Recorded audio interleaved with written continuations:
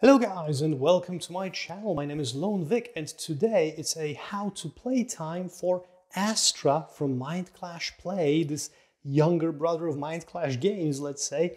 So MindClash Games got us used to releasing games that are big, that are huge, that are complex Euro games that are real brain burners, and now they've created Astra, which is a very quick, very nice to play game for 2 to 5 players about discovering constellations in the night sky. So I totally forgot that I've ordered this and it arrived surprisingly at my doorstep this October. And now, well, here we are with a how to play video for 2 to 5 players. So let's dive in and let's see how to set it up and how to play Astra for those player counts. If you like the video, if you found it helpful in any way, and if you want to support my channel and what I'm doing here, Lone Vic, you can click the like button under the video, hit the subscribe button and ring the notification bell to be notified about new content coming up to my channel regularly, at least 2 times a week. And right now, the setup for Astra. So to set up Astra, we need to do the following things. Give each player a journal and a marker in their color. Take out this main board and flip it to the side with the player count. So we have here a 2-player board and a 3-player board on the other side, and then the box has a bigger 4 and 5-player board. So I'll be setting up a 2-player game, so let's leave it at that. Create a pool of stardust somewhere in the corner next to the board in everybody's easy reach. So I will place it off screen basically. And to start off the game, give each player 8 crystals of stardust and place them here. Also create a pool of those telescope tokens and place them somewhere nearby. I will also place them off screen. Give each player 1 turn sequence card, and there is a side for 2-player games and a side for 3 and 5-player games, so place it accordingly. Take the final scoring cards and ask each player to draw 1 for them and place it near their player board. On the other side, we will have a table for scoring at the end of the game. So I will take 1 and place it here. And finally, take all of these constellation cards, give them a good shuffle, and depending on the player count, do the following. So if you are playing a 2-player game, take 29 cards from the top and place them as a deck near the play area. Take the game end card and place it across this deck, and then place the remaining 19 cards on top. And if you are playing a 3-player game, then 25 cards should go below the end game card and 23 cards should go above it.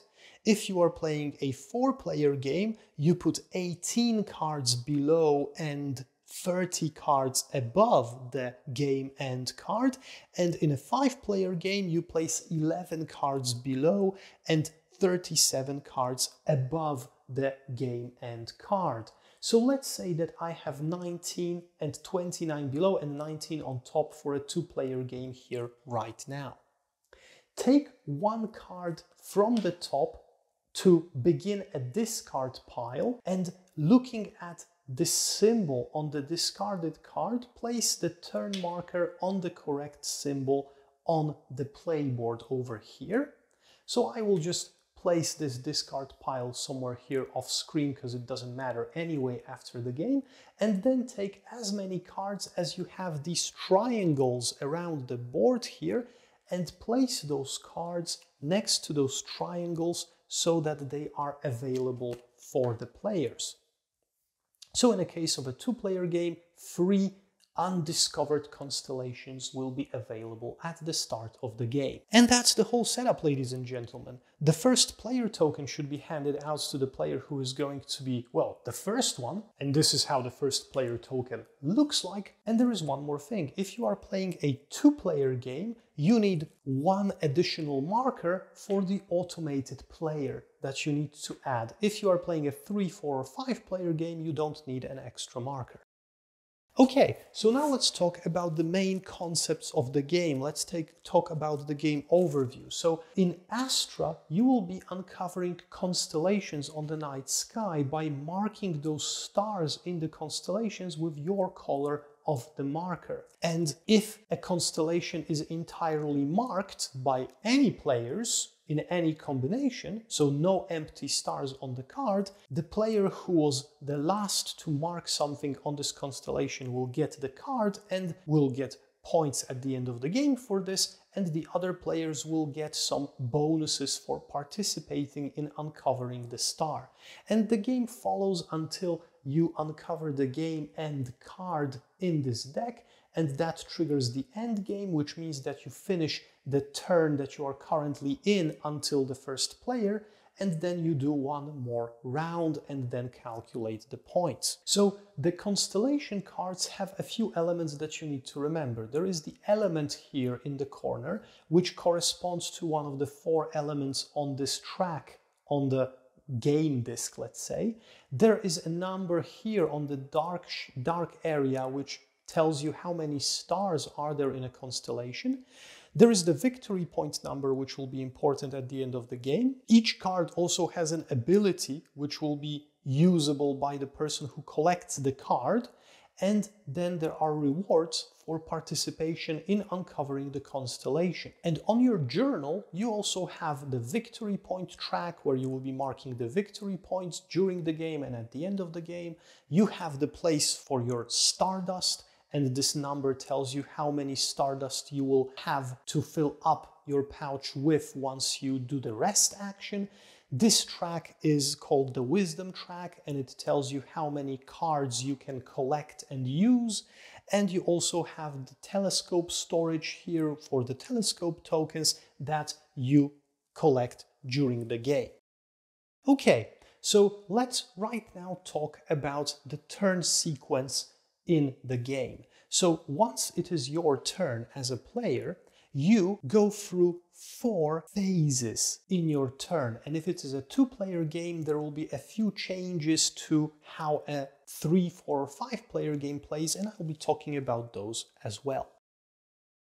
So first phase in every turn is the ability phase. So if you have any cards here already collected below your journal, in this first phase of your turn, you can tap any of those cards, put them from vertical to horizontal position in order to mark that they were used, and launch the ability of the card. Now, there are 2 types of abilities. Some have the keyword instantly, which means that you perform this ability immediately after you tap the card.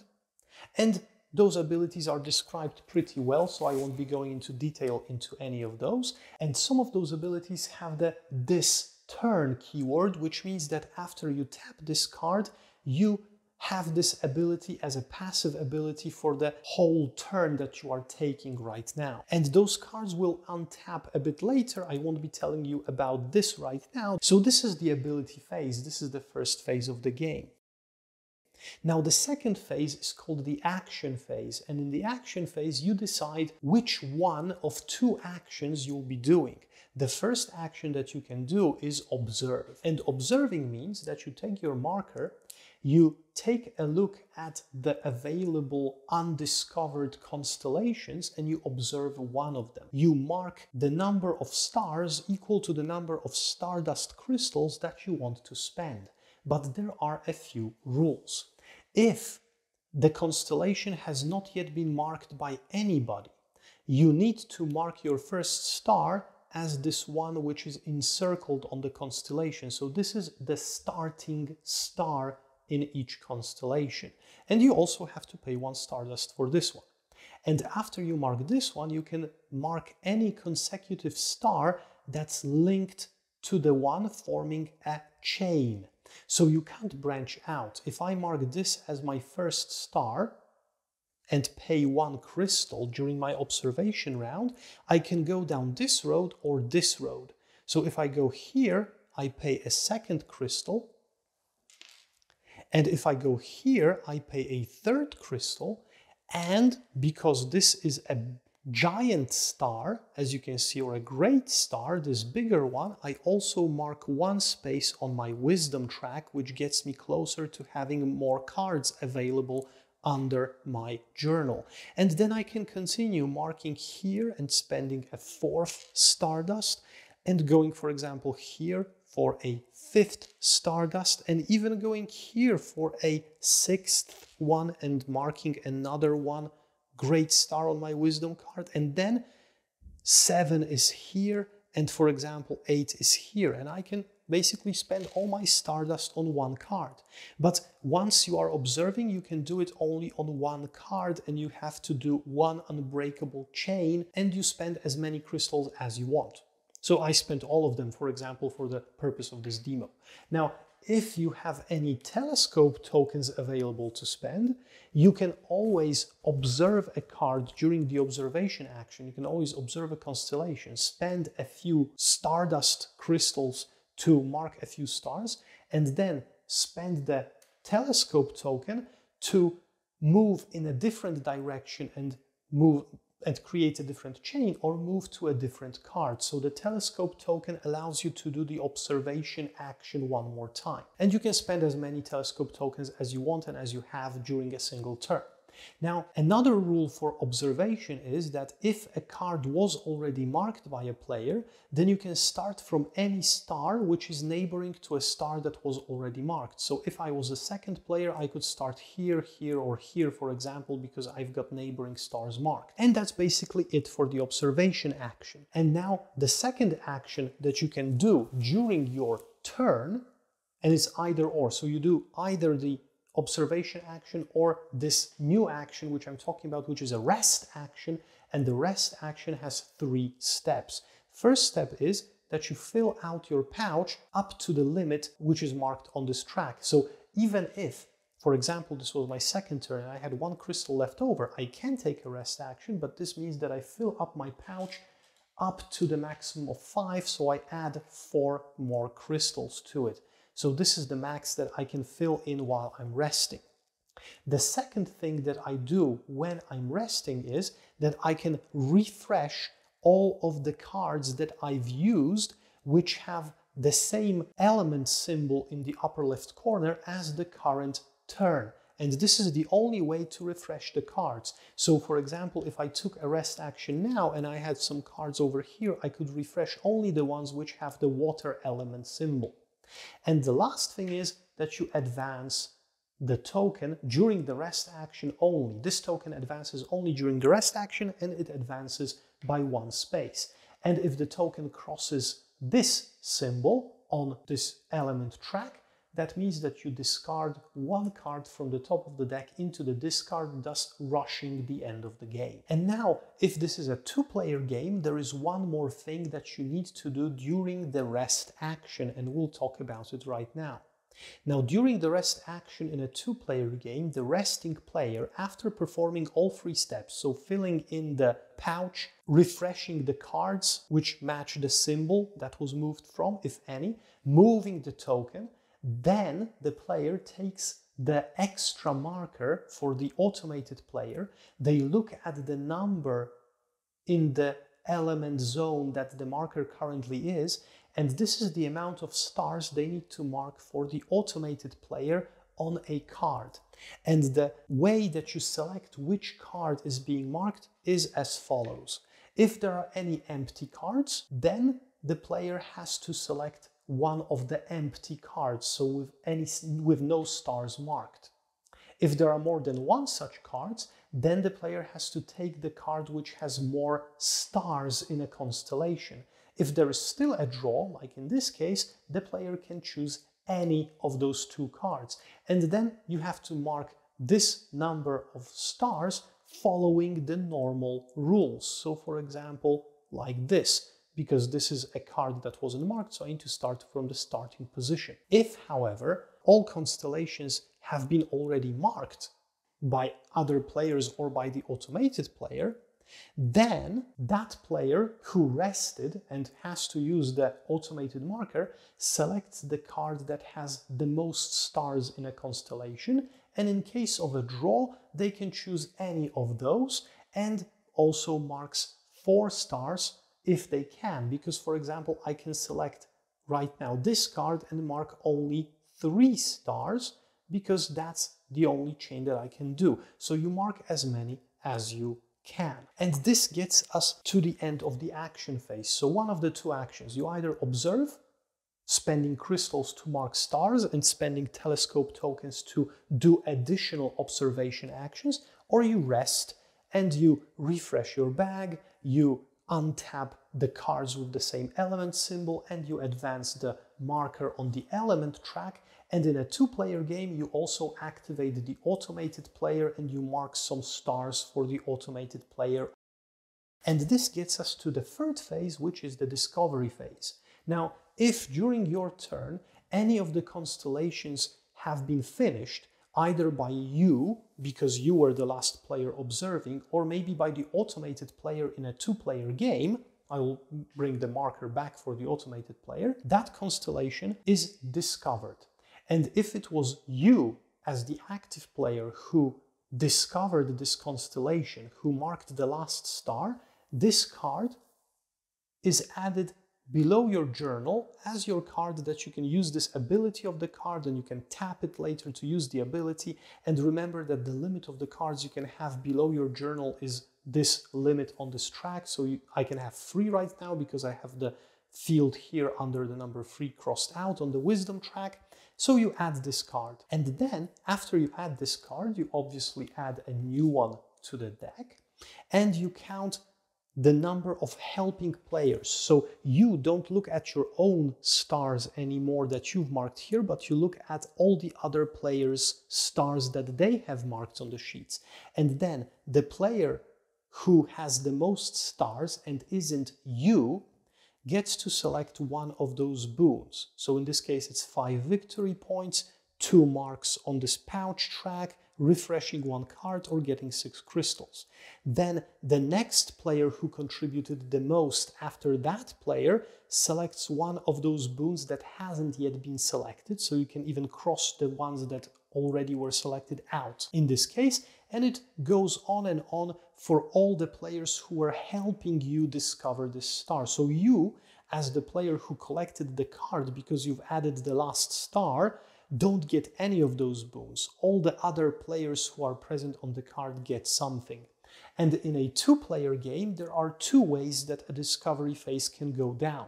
One is that you are adding the last star here to the card and you're collecting the card, and then the automated player and the other player might be contributing. If the contributing other player has more stars or the same number of stars as the automated player, they can select any of those boons. But if the automated player has more stars than the other contributing player, then the contributing player can only select one of the 2 last boons. So the 2 first ones are unavailable to them.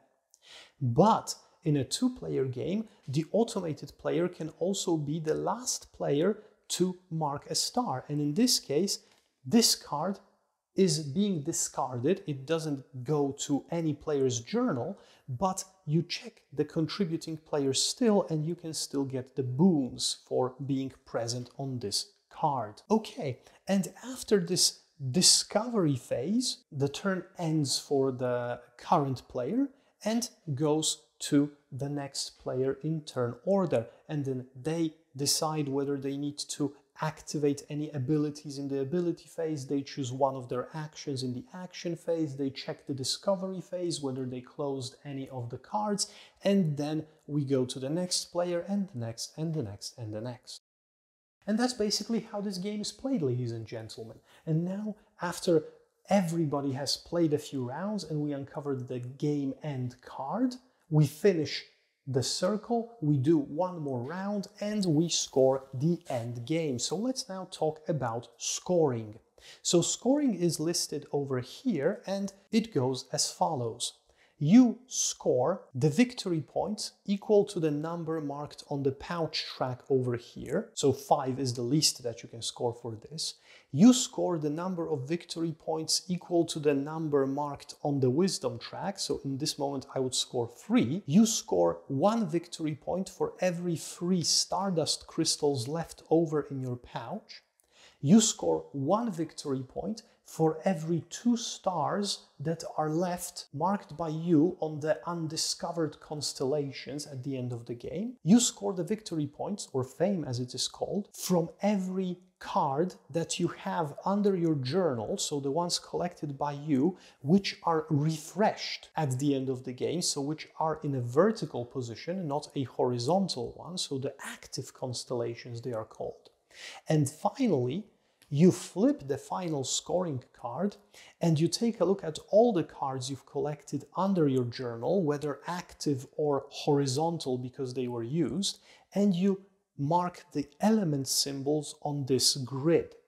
So for example, I have 1 water element, I would add it here, but let's hypothetically say that I had 2 more water element cards, and I had 1 more fire element card, and I had 1 more fire and 1 more green earth element card. So my scoring at the end of this table for the cards below my journal looked like this. Obviously, to have 1, 2, 3, 4, 5, 6 cards here, I would have to be over here on the wisdom track, right? So those fields had to be marked. And then this table scores as follows. We look at each horizontal row, and for the presence in this column, I get 2 points. So for this row, I will get 2 points. For this row, I will get 0. For this row, I will get 2. And for this row, I would get 6. And then we look at the vertical columns. If I have a vertical column with 4 axes, I get 6 points.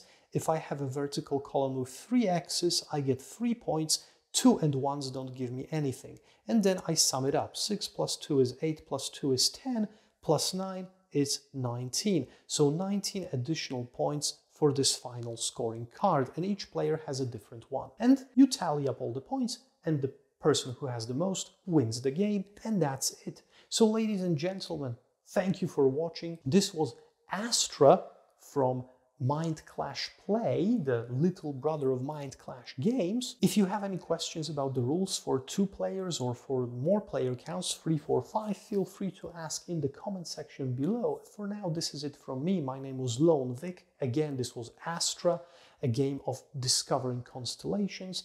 And if you like what I'm doing here on the channel and you would like to support my work, please click the like button, subscribe and ring the notification bell to be notified about new videos on my channel. And this is it for today. Have a great day. Hope to see you soon back here again on my channel.